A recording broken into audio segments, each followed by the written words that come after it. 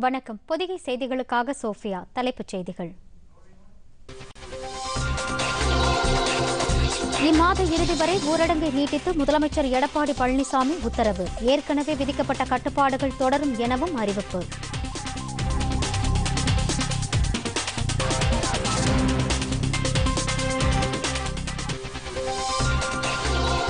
ஊரடங்கால் பாதிக்கப்பட்ட மக்களுக்கு நிவாரணம் வழங்க தடை ஏதும் விதிக்கவில்லை. தமிழக அரசு விளக்கம்.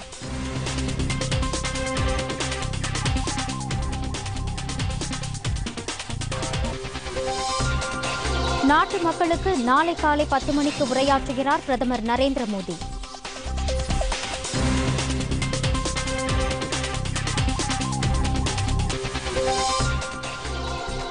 பத்தாயிரத்தை நெருங்குகிறது இந்தியாவில் கொரோனாவால் பாதிக்கப்பட்டவர்கள் எண்ணிக்கை. 850க்கும் மேற்பட்டோர் குணமடைந்து வீடு திரும்பியுள்ளனர்.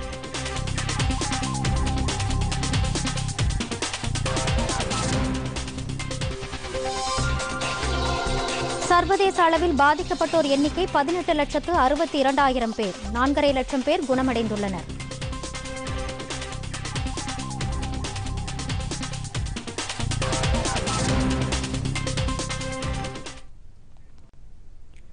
விரிவான செய்திகள். தமிழகத்தில் வரும் 30ஆம் தேதி வரை ஊரடங்கு நீட்டிக்கப்படுவதாக முதலமைச்சர் எடப்பாடி பழனிசாமி அறிவித்துள்ளார். ஏற்கனவே விதிக்கப்பட்டு அமலில் இருந்த கட்டுப்பாடுகள் அனைத்தும் தொடரும் எனவும் அவர் குறிப்பிட்டுள்ளார். கொரோனா தொற்றை கட்டுப்படுத்துவதற்காக மத்திய அரசு அறிவித்த ஊரடங்கு நாளையுடன் நிறைவடைகிறது. இந்நிலையில் முதலமைச்சர் எடப்பாடி பழனிசாமி இன்று வெளியிட்டுள்ள அறிக்கையில் பிரதமருடன் காணொலி காட்சி மூலம் நடைபெற்ற கலந்துரையாடலில் 30ஆம் தேதி வரை ஊரடங்கை நீட்டிக்க வேண்டும் என்று தான் கோரிக்கை விடுத்திருந்ததாக குறிப்பிட்டுள்ளார். பிரதமருடனான கலந்தாய்வு கூட்டத்தின் அடிப்படையிலும் உலக சுகாதார அமைப்பின் கருத்தின்படியும் மருத்துவக் குழுவின் பரிந்துரையின்படியும் அமைச்சரவைக் கூட்டத்தில் எடுக்கப்பட்ட முடிவின்படியும் ஊரடங்கு உத்தரவு வரும் 30ஆம் தேதி வரை நீட்டிக்கப்படுவதாக முதலமைச்சர் தெரிவித்துள்ளார். ஊரடங்கு உத்தரவு நீட்டிக்கப்படும் காரணத்தால் அரிசி குடும்ப அட்டைதாரர்களுக்கு மே மாதத்திற்கான அத்தியாவசிய பொருட்கள் அனைத்தும் நியாய விலைக் கடைகளில் விலையின்றி வழங்கப்படும் என்றும் முதலமைச்சர் அறிவித்துள்ளார். கட்டிட தொழிலாளர்கள் உட்பட பதிவு பெற்ற அனைத்து அமைப்பு சாரா தொழிலாளர்கள் குடும்பத்திற்கும் குடும்பம் ஒன்றிற்கு 2வது முறையாக 1000 ரூபாய் நிவாரண உதவி வழங்கப்படும் என அவர் தெரிவித்துள்ளார். பிற மாநிலங்களைச் சேர்ந்த தொழிலாளர்களுக்கு மே மாதத்திற்கு 15 கிலோ அரிசி, 1 கிலோ துவரம் பருப்பு, 1 கிலோ சமையல் எண்ணெய் ஆகியவை விலையின்றி வழங்கப்படும் என்றும் குறிப்பிட்டுள்ளார். தமிழகத்தில் உணவகங்களுக்கு வழங்கப்பட்டுள்ள அறிவுரைகளின்படி பார்சல் விற்பனைக்கு மட்டுமே அனுமதி வழங்கப்படுவதாக அவர் தெளிவுபடுத்தியுள்ளார். சென்னை மாநகராட்சி பகுதியில் உள்ள மக்கள் கொரோனா நோய் தொடர்பான சந்தேகங்களை தீர்த்துக் கொள்ள டெலிமெடிசின் சொசைட்டி ஆஃப் இந்தியா நிறுவனத்தில் பதிவு பெற்ற சிறந்த மருத்துவர்களை கொண்டு தொலை மருத்துவ முறை மூலம் சந்தேகங்களுக்கு விளக்கம் பெற தமிழக அரசு வழிவகை செய்துள்ளதாகவும் அவர் கூறியுள்ளார். அரசால் அறிவிக்கப்படும் வழிமுறைகளை தவறாமல் பின்பற்றி சமூக இடைவெளியை பின்பற்றி கொரோனா தொற்றை கட்டுப்படுத்த அரசுக்கு முழு ஒத்துழைப்பை மக்கள் வழங்க வேண்டும் என்று முதலமைச்சர் எடப்பாடி பழனிசாமி தமது அறிக்கையில் கேட்டுக் கொண்டுள்ளார். கொரோனா தொற்று நிலவரம் குறித்து நாடு முழுவதும் ஊரடங்கை நீட்டிப்பது குறித்தும் பிரதமர் நரேந்திர மோடி நாளை காலை 10 மணிக்கு நாட்டு மக்களுக்கு உரையாற்றவுள்ளார். கொரோனா தொற்று காரணமாக அமல்படுத்தப்பட்டுள்ள ஊரடங்கு நாளையுடன் நிறைவடைவதால் இதுகுறித்து பிரதமர் நரேந்திர மோடி நாளை நாட்டு மக்களுக்கு ஆற்றவுள்ள உரையில் முக்கிய அறிவிப்பை வெளியிடுவார் என்று எதிர்பார்க்கப்படுகிறது. ஜாலியன் வாலாபாக் தியாகிகளுக்கு பிரதமர் நரேந்திர மோடி புகழஞ்சலி செலுத்தியுள்ளார். 1919ஆம் ஆண்டு ஏப்ரல் மாதம் இதே நாளில் சுதந்திர போராட்டம் தீவிரமான நிலையில் இருந்தபோது பஞ்சாப் மாநிலம் அமிர்தசரஸ் அருகே ஜாலியன் வாலாபாக்கில் குழுமியிருந்த இந்திய மக்கள் மீது பிரிட்டிஷ் காவல்துறை அதிகாரி ஜெனரல் டயர் கண்மூடித்தனமாக துப்பாக்கி சூட்டதில் நூற்றுக்கணக்கானோர் உயிரிழந்தனர். ஆண்களும் பெண்களும் குழந்தைகளும் என 379 பேர் உயிரிழந்ததாகவும் 1200க்கும் மேற்பட்டோர் துப்பாக்கிச் சூட்டில் காயமடைந்ததாகவும் பிரிட்டிஷ் அரசு ஆவணம் கூறுகிறது. ஆனால் இந்த கோர சம்பவத்தில் 1000க்கும் மேற்பட்டோர் உயிரிழந்திருக்கலாம் என்று மற்ற தகவல்கள் தெரிவிக்கின்றன. ஆண்டுதோறும் இந்நாள் ஜாலியன் வாலாபாக் தியாகிகளை நினைவுகூரும் வகையில் நாடு முழுவதும் பல்வேறு நிகழ்ச்சிகள் நடத்தப்படுவது வழக்கம். ஆனால் கோவிட்-19 தொற்று காரணமாக ஜாலியன் வாலாபாக் நினைவிடத்தில் மட்டும் மத்திய மாநில அரசுகள் சார்பில் அஞ்சலி செலுத்தப்பட்டது.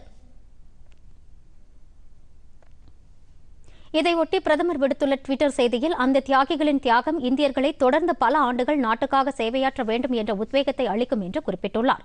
இந்த தியாகிகளுக்கு தாம் சிரம் தாழ்த்தி அஞ்சலி செலுத்துவதாகவும் அவர் குறிப்பிட்டுள்ளார். இந்த தியாகிகளின் தியாகத்தை நாடு ஒருபோதும் மறக்காது என்றும் அவர் அந்த செய்தியில் மேலும் தெரிவித்துள்ளார். ஜாலியன் வாலாபாக் நினைவகம் குறித்த படம் ஒன்றையும் தனது டுவிட்டர் செய்தியுடன் பிரதமர் பகிர்ந்து கொண்டார். அம்பேத்கரின் போதனைகளை பின்பற்றி வலிமையான மற்றும் வளமான இந்தியாவை உருவாக்க மக்கள் அனைவரும் தங்கள் பங்களிப்பை வழங்க வேண்டும் என குடியரசுத் தலைவர் ராம்நாத் கோவிந்த் வேண்டுகோள் விடுத்துள்ளார். அரசியல் சாசன சிற்பி அண்ணல் அம்பேத்கரின் பிறந்த நாள் நாளை கொண்டாடப்படுவதையொட்டி குடியரசுத் தலைவர் வெளியிட்டுள்ள செய்தியில், கொரோனா பெருந்தொற்று காரணமாக மக்கள் அனைவரும் தங்கள் வீடுகளில் இருந்தபடியே சமூக இடைவெளியை பின்பற்றி அம்பேத்கரின் பிறந்தநாளை கொண்டாடுமாறு கேட்டுக் கொண்டுள்ளார்.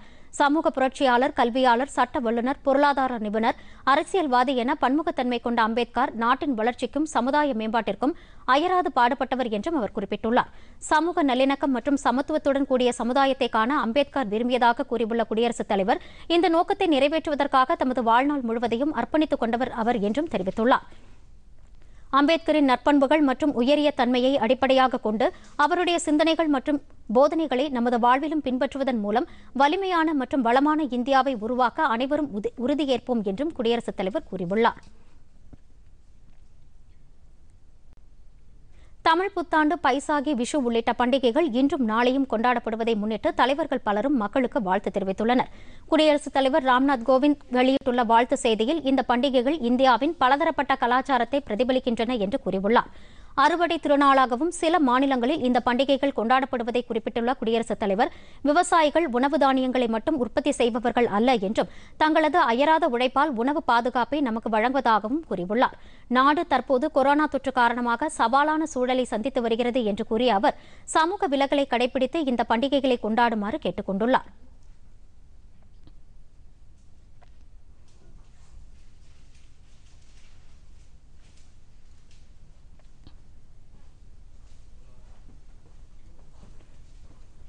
குடியரசு துணைத் தலைவர் வெங்கையா நாயுடு வெளியிட்டுள்ள வாழ்த்து செய்தியில், மகிழ்ச்சிக்குரிய தருணமாக பைசாகி, விஷு, புத்தாண்டு உள்ளிட்ட பண்டிகைகள் நாட்டு மக்களுக்கு புதிய நம்பிக்கைகளை கொடுக்கும் தருணங்களாக அமைந்துள்ளன என்று கூறியுள்ளார்.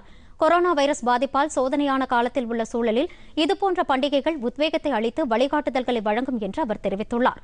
மக்கள் கூடுவதை தவிர்த்து பெரிய கொண்டாட்டங்களை தள்ளி வைத்து வீடுகளிலேயே இந்த பண்டிகைகளை கொண்டாடுமாறு குடியரசு துணைத் தலைவர் மக்களை கேட்டுக் கொண்டுள்ளார்.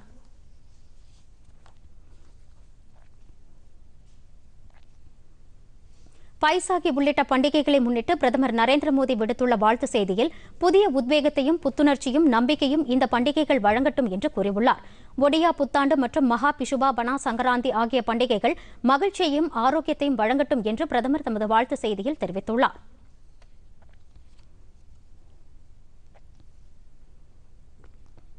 தமிழ் புத்தாண்டு நாளை கொண்டாடப்படுவதை முன்னிட்டு தமிழக ஆளுநர், முதலமைச்சர் ஆகியோரும் மக்களுக்கு வாழ்த்துக்களை தெரிவித்துள்ளனர். தமிழக ஆளுநர் பன்வாரிலால் புரோஹித் விடுத்துள்ள வாழ்த்து செய்தியில், தமிழகமும் தமிழக மக்களும் இந்த ஆண்டு வளமான எதிர்காலத்தை பெற்று மகிழ்ச்சியுடன் முன்னேறி செல்ல வாழ்த்துவதாக கூறியுள்ளார்.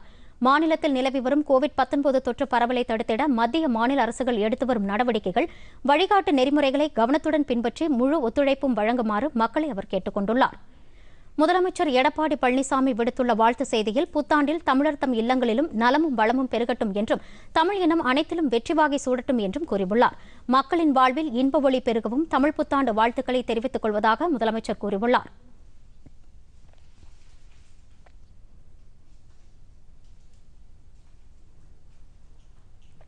தமிழ்நாடு காங்கிரஸ் கமிட்டி தலைவர் KS அழகிரி விடுத்துள்ள வாழ்த்து செய்தியில், சித்திரை திருநாள் தமிழர்களின் வாழ்வியல் இரண்டர கலந்த ஒன்று என கூறியுள்ளார். தமிழ் கலாச்சார பண்பாட்டில் தை முதல் தேதியை தமிழ் புத்தாண்டாக கொண்டாடினாலும் சித்திரை முதல் நாளுக்கு தனி சிறப்பு தொடர்ந்து இருந்து வருவதாக அவர் குறிப்பிட்டுள்ளார்.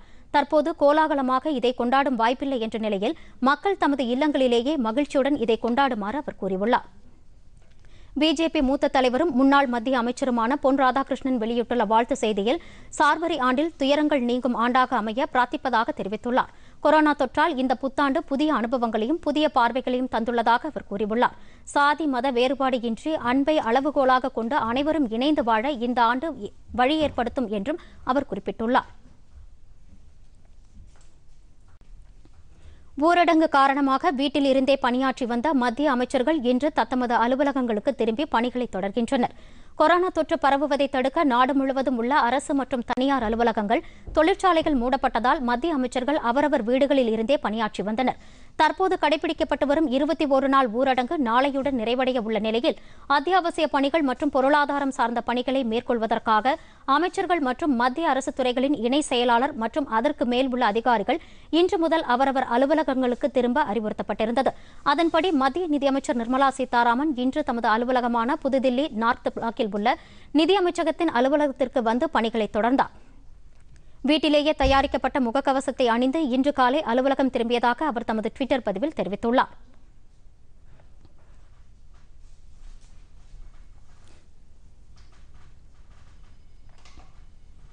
மத்திய தகவல் ஒலிபரப்புத்துறை அமைச்சர் பிரகாஷ் ஜவ்டேகர் புதுதில்லி சாஸ்திரி பவனில் உள்ள அலுவலகத்திற்கு வந்து வழக்கமான பணிகளை மேற்கொண்டதுடன் அதிகாரிகளுடன் ஆலோசனையும் நடத்தியுள்ளார்.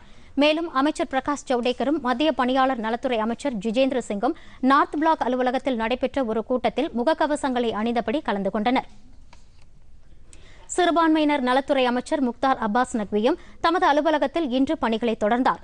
சமூக இடைவெளி மற்றும் இதர முன்னெச்சரிக்கை நடவடிக்கைகளை பின்பற்றி பணிகளை மேற்கொள்வதாக அவர் கூறியுள்ளார். மத்திய விளையாட்டுத்துறை அமைச்சர் கிரண் ரிஜிஜு இன்று புதுதில்லியில் உள்ள இந்திய விளையாட்டு ஆணையத்தின் தலைமையகத்திற்கு சென்று வழக்கமான பணிகளில் ஈடுபட்டார். அந்த அலுவலகம் குறைந்தபட்ச பணியாளர்களுடன் இயங்கி வருவதாகவும் சமூக இடைவெளியை கடைபிடித்தல், முகக்கவசங்கள் அணிதல், உடல் வெப்பநிலை பரிசோதனை போன்றவை கண்டிப்பாக பின்பற்றப்படுவது உறுதி செய்யப்படுவதாகவும் கிரண் ரிஜிஜு தெரிவித்துள்ளார். கொரோனா வைரஸ் தொற்றை இன்னும் 6 வாரங்களுக்கு பரிசோதிப்பதற்கான உபகரணங்கள் கையிருப்பில் உள்ளதாக மத்திய சுகாதாரத்துறை தெரிவித்துள்ளது. சில மாவட்டங்களில் கொரோனா தொற்று கட்டுப்படுத்தப்பட்டுள்ளதாகவும் கடந்த 2 வாரங்களில் இந்த மாவட்டங்களில் புதிதாக யாருக்கும் தொற்று ஏற்படவில்லை என்றும் தெரிவிக்கப்பட்டுள்ளது. சீனாவிலிருந்து ரேபிட் டெஸ்ட் சாதனங்கள் நாளை மறுநாள் வந்து சேரும் என்றும் சுகாதாரத்துறை இணைச் செயலாளர் லாவ் அகர்வால் கூறியுள்ளார். நாட்டில் கடந்த 24 மணி நேரத்தில் 700க்கும் மேற்பட்டோருக்கு புதிதாக கொரோனா தொற்று ஏற்பட்டுள்ளதாக மத்திய சுகாதாரத்துறை தெரிவித்துள்ளது. இதன்படி நாடு முழுவதும் இந்நோயால் பாதிக்கப்பட்டோர் எண்ணிக்கை 9152ஆக அதிகரித்துள்ளது. இவர்களில் 857 பேர் சிகிச்சைக்கு பின் குணமடைந்து வீடு திரும்பியுள்ளனர். 7987 பேர் தற்போது சிகிச்சையில் உள்ளனர். 308 பேர் சிகிச்சை பலனின்றி உயிரிழந்தனர். அதிகபட்சமாக மகாராஷ்டிராவில் 1985 பேருக்கும், தில்லியில் 1154 பேருக்கும் தொற்று உறுதி செய்யப்பட்டுள்ளது. ராஜஸ்தானில் 847 பேருக்கும், மத்திய பிரதேசத்தில் 564 பேருக்கும், குஜராத்தில் 516 பேருக்கும், தெலுங்கானாவில் 504 பேருக்கும் இந்நோய் தொற்று இருப்பது உறுதி செய்யப்பட்டுள்ளது. வடகிழக்கு மாநிலங்களில் கொரோனா பாதிப்பு இல்லாமல் இருந்த நிலையில் நாகாலாந்தில் முதலாவதாக ஒருவருக்கு இந்நோய் தொற்று உறுதி செய்யப்பட்டுள்ளது. திம்மாப்பூர் பகுதியைச் சேர்ந்த அந்த நபர் மேல் சிகிச்சைக்காக கவுஹாத்தி மருத்துவமனையில் அனுமதிக்கப்பட்டுள்ளார். இதையடுத்து திம்மாப்பூர் மருத்துவமனை மற்றும் அதை சுற்றியுள்ள பகுதிகள் கட்டுப்படுத்தப்பட்ட பகுதியாக அறிவிக்கப்பட்டு தூய்மை பணிகள் மேற்கொள்ளப்பட்டு வருகின்றன. திம்மாப்பூரில் அந்த நபருக்கு சிகிச்சை அளித்த மருத்துவர்கள், செவிலியர்கள் மற்றும் அவருடன் தொடர்பில் இருந்த பணியாளர்கள் மற்றும் குடும்ப உறுப்பினர்கள் அனைவரும் தனிமைப்படுத்தப்பட்டுள்ளனர். கொரோனா தடுப்பு மற்றும் முன்னெச்சரிக்கை பணிகளில் மருத்துவர்கள், செவிலியர்கள் மற்றும் காவல்துறையினரை போன்று ஊடகவியலாளர்களுக்கும் களப்பணியில் முன்னணியில் நின்று பணியாற்றி வருவதாக மத்திய தகவல் ஒலிபரப்புத்துறை அமைச்சர் பிரகாஷ் ஜவ்டேகர் தெரிவித்துள்ளார். எனவே ஊடகவியலாளர்களும் அனைத்து முன்னெச்சரிக்கை நடவடிக்கைகளையும் பின்பற்றுவதுடன் தத்தமது ஆரோக்கியத்தையும் கவனித்துக் கொள்ளுமாறு கேட்டுக் கொண்டுள்ளார். புதுதில்லியில் இன்று தமது அலுவலக அதிகாரிகளுடன் ஆலோசனை நடத்திய பின்னர் அவர் இதனை தெரிவித்துள்ளார். மத்திய சிறுபான்மையினர் நலத்துறை அமைச்சரும் மத்திய வக்ஃப் கவுன்சில் தலைவருமான முக்தார் அப்பாஸ் நக்வி வெளியிட்டுள்ள அறிக்கையில் ரமலான் நோன்பு காலத்தில் ஊரடங்கு நடைமுறைகளை முறையாக பின்பற்றுவதை உறுதி செய்யுமாறு இஸ்லாமிய மக்களை கேட்டுக் கொண்டுள்ளார். இது தொடர்பாக வக்ஃப் கவுன்சில் வெளியிட்டுள்ள செய்திக்குறிப்பில் அனைத்து மாநில வக்ஃப் வாரிய நிர்வாகிகள் மற்றும் பல்வேறு சமூக மற்றும் மத அமைப்புகளின் தலைவர்களை அமைச்சர் தொடர்பு கொண்டு பேசிய போது ஊரடங்கு நடைமுறைகள் மற்றும் சமூக இடைவெளியை பின்பற்றப்படுவதை உறுதி செய்யுமாறு கேட்டுக் கொண்டதாக தெரிவிக்கப்பட்டுள்ளது. வக்ஃப் இஸ்லாமிய மக்கள் அனைவரும் தங்களது வீடுகளிலேயே ரமலான் தொழுகையை நடத்தி கொள்ளுமாறும் அவர் கேட்டுக் கொண்டுள்ளார். இதனிடையே மகாராஷ்டிரா மாநிலம் நான்டெட் ஹசூர் சாஹிப் மற்றும் பீகார் மாநிலம் பாட்னா சாஹிப்பில் சிக்கித் தவிக்கும் சீக்கிய யாத்ரீகர்கள் சொந்த ஊர் திரும்புவதற்கு ஏதுவாக சிறப்பு ரயில் இயக்கும்படி ரயில்வே அமைச்சகத்தை அறிவுறுத்துமாறு மத்திய உணவு பதப்படுத்துதல் துறை அமைச்சர் ஹர்சிம்ரத் கவுர் பாதல் பிரதமருக்கு வேண்டுகோள் விடுத்துள்ளார். இதுகுறித்து அவர் பிரதமருக்கு எழுதியுள்ள கடிதத்தில் பஞ்சாபை சேர்ந்த 5000த்திற்கும் மேற்பட்ட சீக்கிய யாத்ரீகர்கள் ஊரடங்கு தொடங்கியதில் இருந்து நான்டெட்டிலும் பாட்னா சாகிப் குருத்வாராக்கிலும் தங்கியிருப்பதாக தெரிவித்துள்ளார். குஜராத் மாநிலம் அகமதாபாத்தில் அத்தியாவசிய தேவைகளுக்காக வீடுகளை விட்டு வெளியே வருவோர் முகக்கவசம் அணிவது கட்டாயமாக்கப்பட்டுள்ள நிலையில் இந்த நடைமுறையை மீறுவோருக்கு முதன்முறையாக இருந்தால் 1000 ரூபாயும், தொடர்ந்து மீறினால் 5000 ரூபாயும் அபராதமாக வசூலிக்கப்படும் என அகமதாபாத் மாநகராட்சி நிர்வாகம் அறிவித்துள்ளது. அபராத தொகையை செலுத்த தவறினால் பல்வேறு சட்டப்பிரிவுகளின் கீழ் சட்ட நடவடிக்கைகள் எடுக்கப்படும் என்றும் எச்சரிக்கப்பட்டுள்ளது. இந்நிலையில் கொரோனா பாதிப்பு அதிகம் உள்ள ஈரானில் இருந்து அழைத்து வரப்பட்டு மும்பை காட்கோபரில் உள்ள கடற்படை தனிமைப்படுத்தும் முகாமில் கண்காணிப்பில் வைக்கப்பட்டிருந்த 24 பெண்கள் உட்பட 44 பேருக்கு கொரோனா தொற்று இல்லை என்பது தெரியவந்ததை அடுத்து அவரவர் வீடுகளுக்கு அனுப்பி வைக்கப்பட்டனர். தமிழகத்தில் இன்று மேலும் 98 பேருக்கு கொரோனா தொற்று உறுதி செய்யப்பட்டுள்ளதாக மக்கள் நல்வாழ்வுத்துறை செயலாளர் பீலா ராஜேஷ் தெரிவித்துள்ளார். சென்னையில் இன்று செய்தியாளர்களிடம் பேசிய அவர் மாநிலத்தில் இதுவரை 1173 பேர் இந்த தொற்றால் பாதிக்கப்பட்டுள்ளதாக கூறினார். புதிதாக உயிரிழப்பு ஏதும் இல்லை என்றும் சிகிச்சை பெறுவோரிலும் செயற்கை சுவாசம் பெறுவோர் இல்லை என்றும் அவர் குறிப்பிட்டார். புதிதாக தொற்றால் பாதிக்கப்பட்ட 98 பேரில் 91 பேர் வீட்டில் தனிமைப்படுத்தப்பட்டு வைக்கப்பட்டிருந்தவர்களிலும் மீதமுள்ள 7 பேரில் 3 பேர் மருத்துவர்கள் மற்றும் மருத்துவ பணியாளர்கள் என்றும் 4 பேர் ஏற்கனவே பாதிக்கப்பட்டவர்களுடன் தொடர்பில் இருந்தவர்கள் என்றும் அவர் கூறினார்.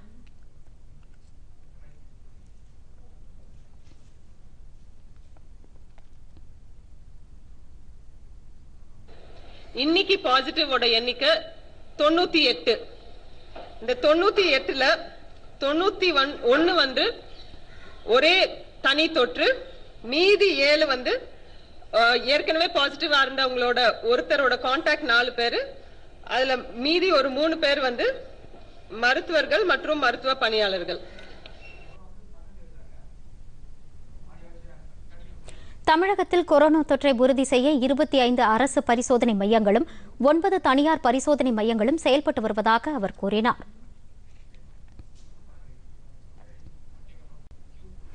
கொரோனா தொற்று பாதிப்பு ஏற்பட்டுள்ள நிலையில் மத்திய அரசு பொதுமக்களுக்கு அவர்களின் வங்கிக் கணக்கில் நேரடியாக நிவாரணத் தொகைகளை செலுத்தும் பணிகள் மும்முரமாக மேற்கொள்ளப்பட்டு வருகின்றன.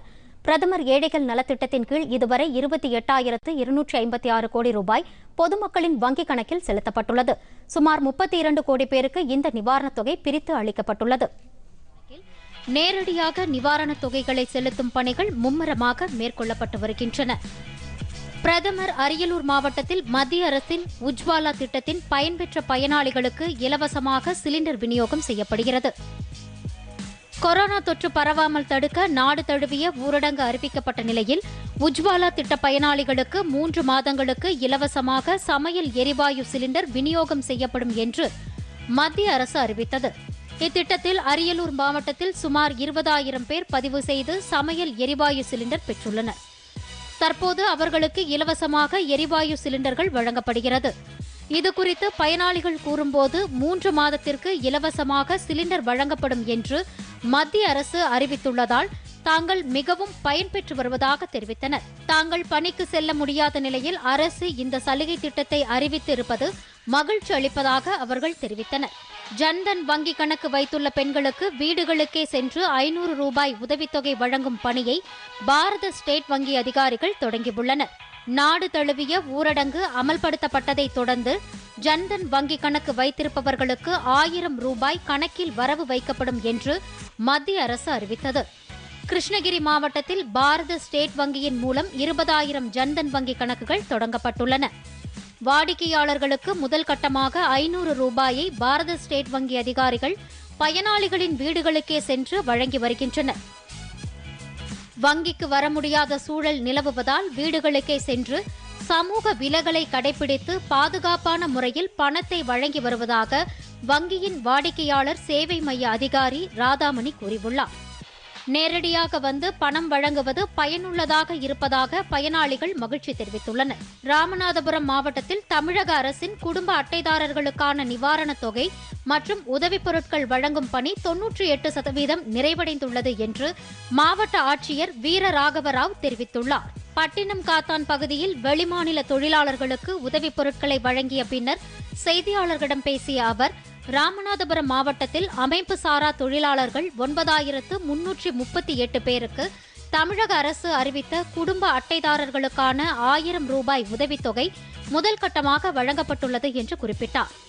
மீதமுள்ள 18,634 அமைப்பு சாரா தொழிலாளர்களுக்கு விரைவில் உதவித்தொகை வழங்கப்படும் என்று அவர் தெரிவித்தார். மாவட்டத்தில் கொரோனா தொற்று தடுப்பு பணிகள் தீவிரமாக நடைபெறுவதாகவும் மக்கள் ஒத்துழைப்பு அளிக்க வேண்டும் என்று கேட்டுக் கொண்டார். கொரோனா நிவாரணத்திற்காக மத்திய அரசு அறிவித்த கரீப் கல்யாண் திட்டத்தின் வாயிலாக வேலூர், திருப்பத்தூர், ராணிப்பேட்டை ஆகிய மாவட்டங்களில் ஜன்தன் வங்கிக் கணக்கு வைத்துள்ளவர்களுக்கு 500 ரூபாய் வழங்கப்படுவதன் மூலம் 6,95,000 பேர் பயனடைந்துள்ளனர். இதன் மூலம் அமைப்பு சாரா தொழிலாளர்கள், நடைபாதை தொழிலாளர்கள், கட்டுமான தொழிலாளர்கள், வேளாண் தொழிலாளர்கள் என பலதரப்பட்ட மக்கள் பயனடைந்து வருகின்றனர். வேலூர், திருப்பத்தூர், ராணிப்பேட்டை ஆகிய மாவட்டங்களில் வங்கிகள் மூலம் சிறப்பு ஊழியர்கள் நியமிக்கப்பட்டு பயனாளிகளின் வீடுகளுக்கே சென்று இந்த தொகை வழங்கப்படுகிறது.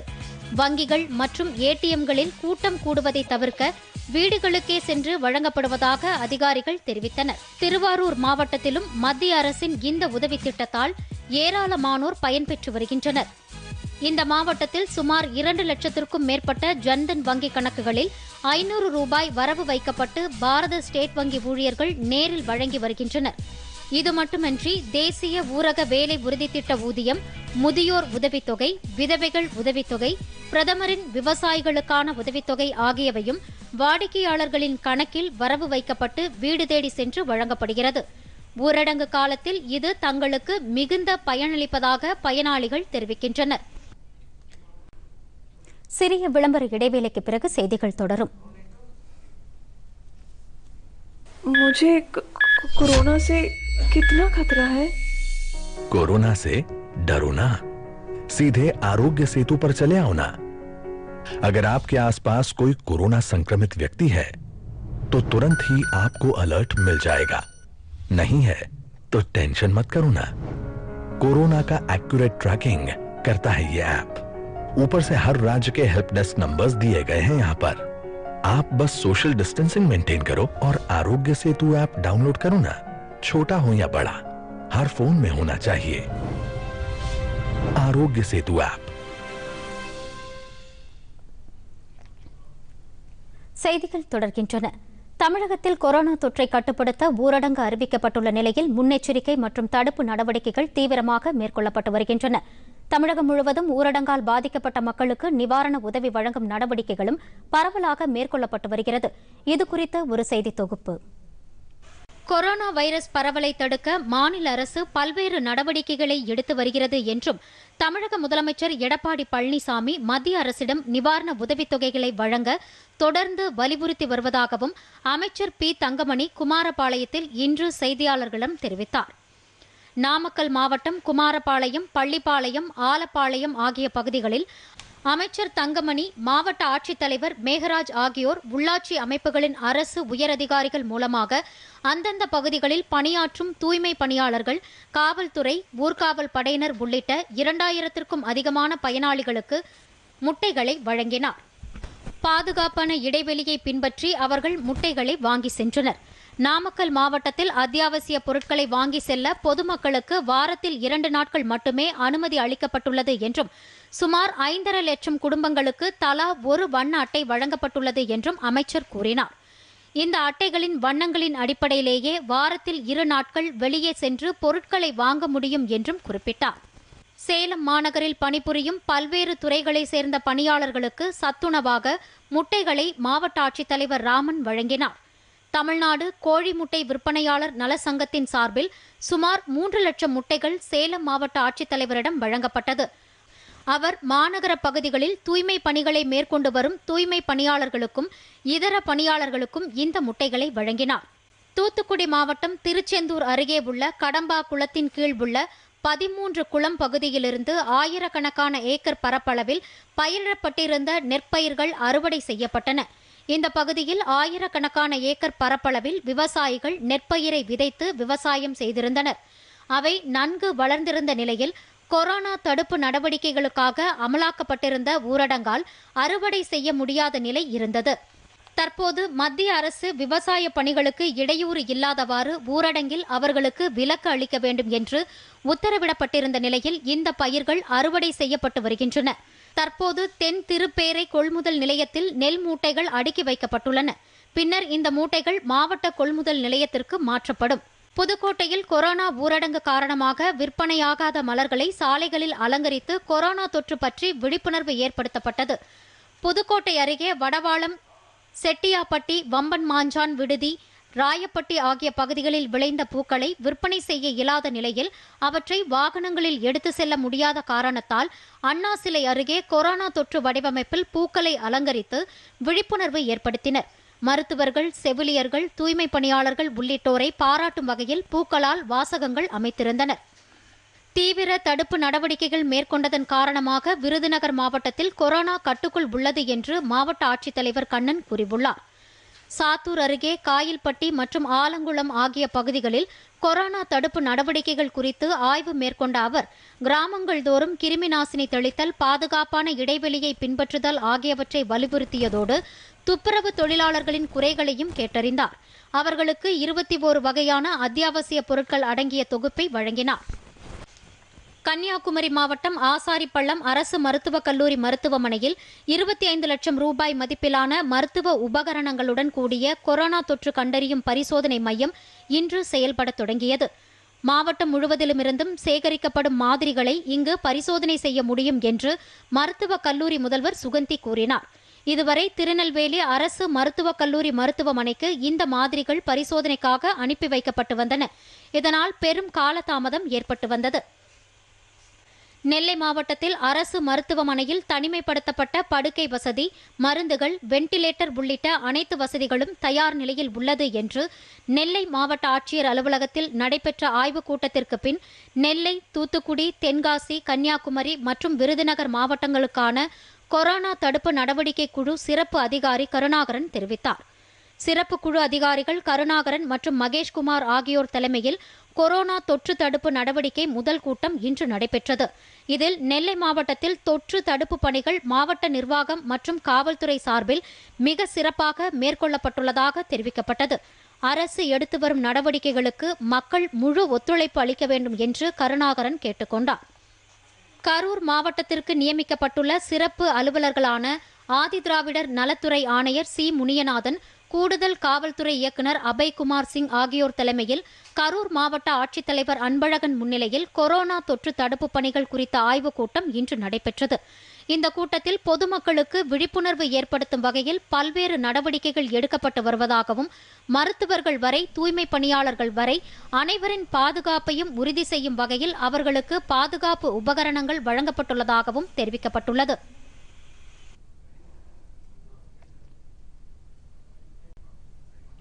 சென்னையில் 144 தடை உத்தரவை மீறிய குற்றத்திற்காக நேற்று காலை 6 மணி முதல் இன்று காலை 6 மணி வரை 1263 வழக்குகள் பதிவு செய்யப்பட்டுள்ளதாக சென்னை பெருநகர காவல்துறை தெரிவித்துள்ளது.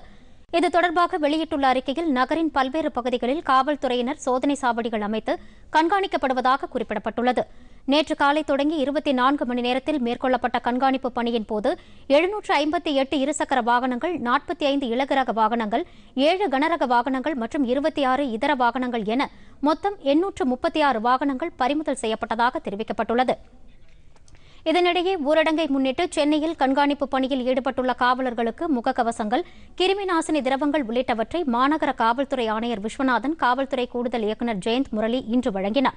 முதல் கட்டமாக 3000 முக பாதுகாப்பு கவசங்கள் வழங்கப்பட்டுள்ளதாகவும், மொத்தம் 24,000 முக பாதுகாப்பு கவசங்களை கொள்முதல் செய்து போக்குவரத்து காவல்துறையினருக்கு வழங்க திட்டமிடப்பட்டுள்ளதாகவும் பெருநகர காவல் ஆணையரகம் வெளியிட்டுள்ள செய்திக்குறிப்பில் தெரிவிக்கப்பட்டுள்ளது. கொரோனா தொற்றால் தற்போது ஏற்பட்டுள்ள பாதிப்புகளை கருத்தில் கொண்டு அனைத்து பிரிவினருக்கும் 1 மாத மின் கட்டணத்தை தள்ளுபடி செய்ய வேண்டும் என்று மதிமுக பொதுச் செயலாளர் வைகோ கோரிக்கை விடுத்துள்ளார். இது தொடர்பாக இன்று வெளியிட்டுள்ள அறிக்கையில் அனைத்து பணிகளும் முடங்கி இருப்பதால் மின் கட்டணம் கட்ட இயலாத நிலை ஏற்பட்டுள்ளது எனவும், தொழிற்சாலைகள் உட்பட அனைவருக்குமே 1 மாத கட்டணத்தை தள்ளுபடி செய்ய வேண்டும் என்றும் கூறியுள்ளார். நாடு முழுவதும் சரக்கு லாரிகள் ஆங்காங்கே நிறுத்தப்பட்டுள்ளதாகவும், அதனால் அத்தியாவசிய பொருட்களை தட்டுப்பாடு ஏற்பட்டுள்ளது என்றும் அவர் தெரிவித்துள்ளார். எனவே தடையின்றி சரக்கு லாரிகளை இயக்க மத்திய அரசு நடவடிக்கை எடுக்க வேண்டும் என்று வைகோ கேட்டுக் கொண்டுள்ளார். வளைகுடா நாடுகளில் 2 கோடிக்கும் மேலாக இந்திய தொழிலாளர்கள் பணிபுரிந்து வரும் சூழ்நிலையில் அங்கு கொரோனா தொற்று அச்சத்தில் அவர்கள் இருப்பதாக வைகோ கூறியுள்ளார். குவைத் அரசின் வேண்டுகோளை ஏற்று மத்திய அரசு ஏற்கனவே அந்நாட்டிற்கு மருத்துவர்கள் குழுவை அனுப்பி வைத்தது போல் மற்ற நாடுகளுக்கும் மருத்துவர்கள் குழுவை அனுப்பி வைக்க வேண்டும் என்று வைகோ தமது அறிக்கையில் கேட்டுக் கொண்டுள்ளார். சென்னை மற்றும் கன்னியாகுமரியில் இயங்கும் இந்து வித்யாலயா மெட்ரிகுலேஷன் சார்பில் பிரதமரின் தடுப்பு நிவாரண நிதிக்கு 10 லட்சம் ரூபாயும் தமிழக முதலமைச்சரின் நிவாரண நிதிக்கும் 5 லட்சம் ரூபாயும் வழங்கப்பட்டுள்ளதாக அப்பள்ளி நிர்வாகம் அறிவித்துள்ளது. விஸ்வ இந்து வித்யா கேந்திரயா அமைப்பின் கீழ் இந்த பள்ளிகள் இயங்கி வருகின்றன. இதில் பணிபுரியும் தலைமை ஆசிரியர்கள் மற்றும் ஆசிரியர்கள் 10, 11, 12ஆம் வகுப்பு மாணவர்கள் சார்பில் இந்த தொகை அளிக்கப்பட்டுள்ளதாக விஸ்வ இந்து வித்யா கேந்திரயா செயலாளர் கிரிஜா சேஷாத்ரி கூறியுள்ளார். இக்கட்டான சூழலில் அரசுக்கு தங்களால் இயன்ற பங்களிப்பை வழங்க வேண்டும் என்ற நோக்கில் இந்த நிவாரண உதவித்தொகை அளிக்கப்பட்டுள்ளதாக அவர் தெரிவித்துள்ளார். மீண்டும் தலைப்புச் செய்திகள்.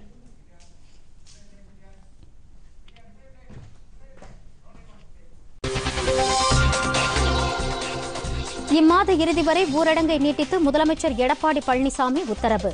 ஏற்கனவே விதிக்கப்பட்ட கட்டுப்பாடுகள் தொடரும் எனவும் அறிவிப்பு.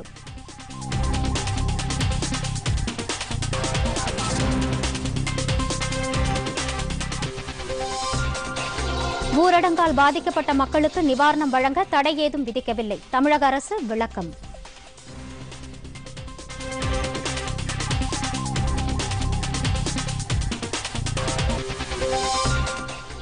நாட்டு மக்களுக்கு நாளை காலை 10 மணிக்கு உரையாற்றுகிறார் பிரதமர் நரேந்திர மோடி.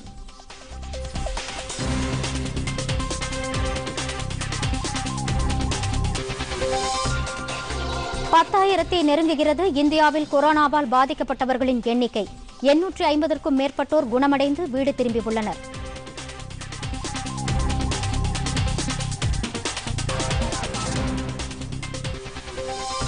சர்வதேச அளவில் பாதிக்கப்பட்டோர் எண்ணிக்கை 18,62,000 பேர். 4.5 லட்சம் பேர் குணமடைந்துள்ளனர்.